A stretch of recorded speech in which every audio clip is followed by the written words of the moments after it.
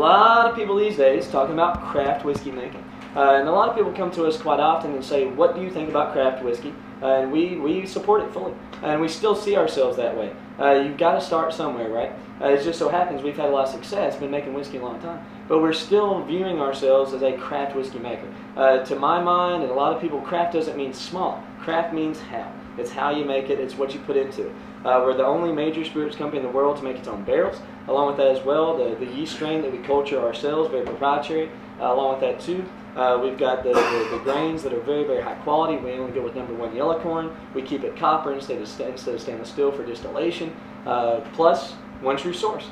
We've been the source for 151 years here at the Cave Spring Hollow. And so it all comes from one location, from one water, to keep it what it needs to be, consistency and quality.